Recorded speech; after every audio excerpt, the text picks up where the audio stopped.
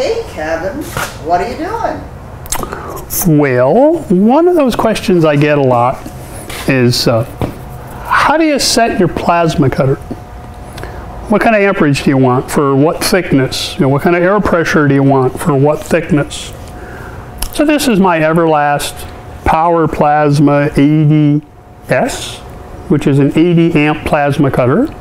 So it's rated to cut 1.5 inches, I believe it is, and it'll sever up to 1 3/4 inches. Whoa, it's like holding a lightning bolt.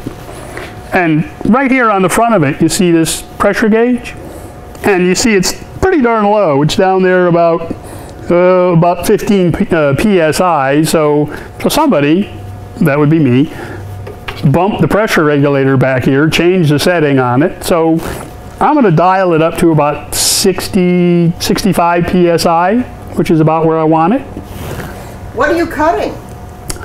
Oh, I've got just a piece of 1/8 inch scrap that I got out of the scrap barrel, just to show you what different settings, pressure-wise, different settings, amperage-wise, get you on the same piece, on the same thickness of the same type of metal. So let me just turn that up a little. There's 30, 40, 50, that ought to be about 60 right about there. And when you're done adjusting it, make sure you push that little knob down, that little pressure regulator on the back. Just push that knob down, you'll hear it go click, and then it's locked in place. So if you're messing around back there, you don't bump it and knock it out of adjustment like I did. So let's fire it up. You see right now the amperage is at 31 amps. So let's just turn that down to, to 20. And I'll go ahead and put my glasses on, and let's just try to make a cut at 20 amps at 60 psi, and I can show you what will happen. So this is a piece of 1/8 inch, just cold roll, or a hot roll rather, that I got out of the scrap bucket. So let's see if we can cut it at 20 amps.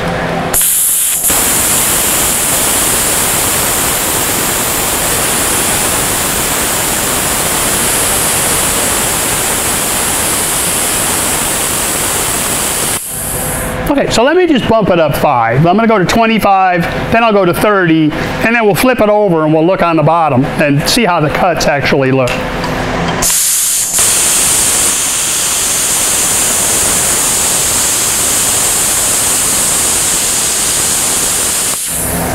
Okay, now here's 30.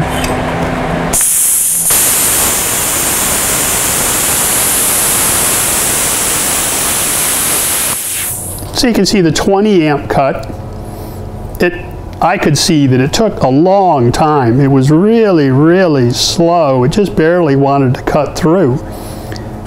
And then the 25 amp went a little bit quicker, but I think you can see that there's a difference.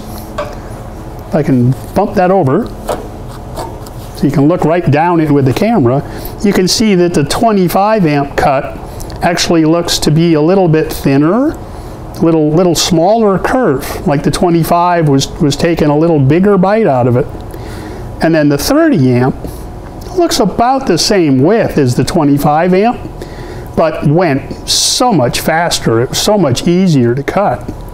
Now let me flip it over and we'll see how much dross or how much slag is on the other side. See if amps makes any difference in how the cut is. Now you can see the difference in the cuts. You know, if you zoom in right here, well, there's this big lump at the 20 amp, a little smaller, little, you know, maybe about the same.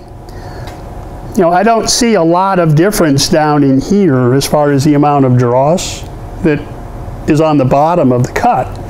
So let me set this back up. And I think I'll leave it at 25 amps, but I want to change the air pressure. Let's see if pressure makes any difference in how the cut looks on the bottom side.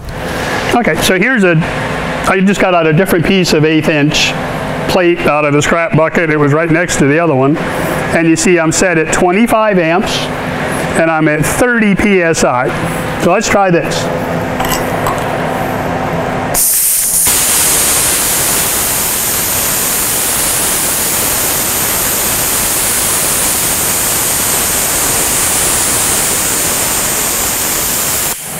Okay, so I'm going to bump it from 30 psi. Let's bump it up to 40.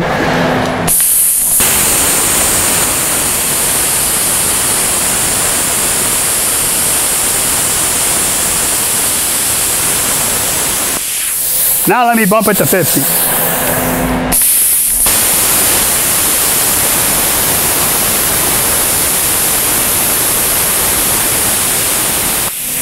Well, we've already done 60 psi on the other piece, so let me bypass that. Let's bump it up about 70. What the heck?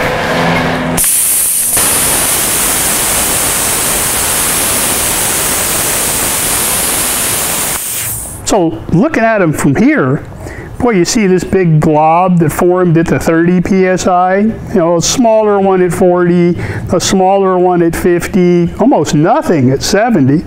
So let's flip it over. Okay, so looking at it from the back side, good God, look at that mess.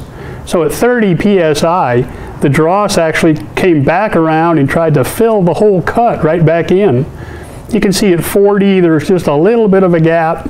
At 50, it's a little bit better. At 70, the whole cut is exposed. So I think that answers your question right there. It's not really so much amperage. As long as you have enough amperage to go through your metal and be able to cut at a decent rate where you're not, you know, you're not just barely inching along, trying to get the cut to go all the way through. But it's air pressure. Turn up that air pressure a little bit more. Read your manual. Don't overpressure the machine. They're only set to go so high. I think 70 may be the highest this one can go without blowing something up, blowing a hose off or something like that inside the machine. So read your manual. It'll give you a range, like from 40 to 70, 30 to 90, whatever. It'll say right in the manual. But that answers the question right there. It's more about air pressure than it is about amperage. So I hope that answers your question. You guys make sure you click on that subscribe button right down there, and we'll see you next time.